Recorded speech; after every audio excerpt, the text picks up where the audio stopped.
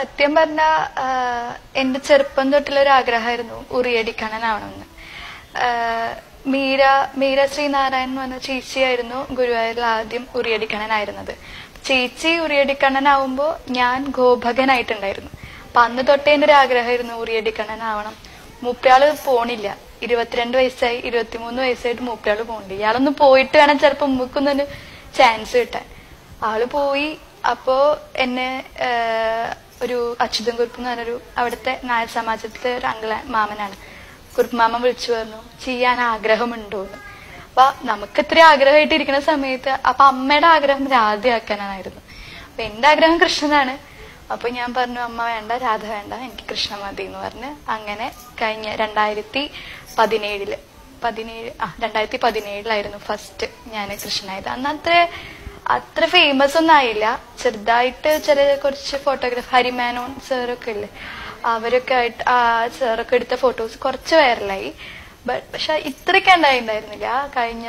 കഴിഞ്ഞ വർഷം രാഹുൽ രവി എടുത്ത ഫോട്ടോസ് അതറിഞ്ഞ് രാഹുലേട്ടനെ വിളിച്ച് കുറെ കണ്ണൂരിന്നും ഔട്ട് ഓഫ് സ്റ്റേറ്റും ഒക്കെ അങ്ങനെ കോളുകൾ വന്ന് ഏതാണ് കുട്ടിയൊന്നും അറിയില്ല.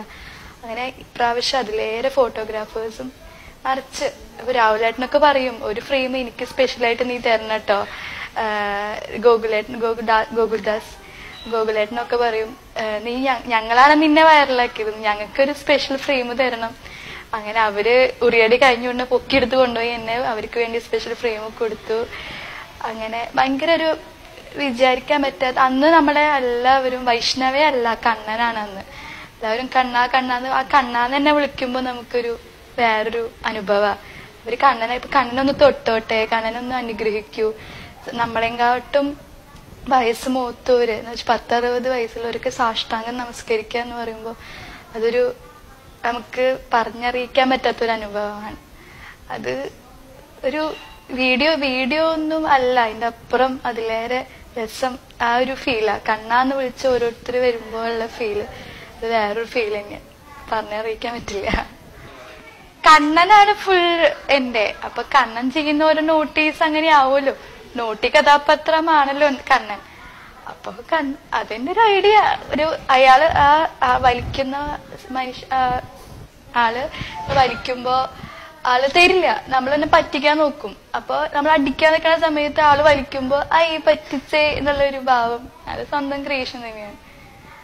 എന്റെ മനസ്സിൽ തോന്നി, അത് ഞാൻ ചെയ്തു, അത്രേ ഉള്ളൂ. പക്ഷെ നമുക്കന്ന് നമ്മൾ എന്താ ചെയ്യണേന്നൊന്നൊരു ബോധം ഉണ്ടാവില്ല. ഒക്കെ ഭഗവാൻ അനുഗ്രഹിച്ചു തരുന്നതാണ്. ഒക്കെ ഇന്നലെ കുറച്ചുപേര് സ്റ്റേ ആയിരുന്നു ഉറിയടി കഴിഞ്ഞിട്ട് ഇന്നലെ പോയിട്ടുള്ളവര്. അവര് വരെ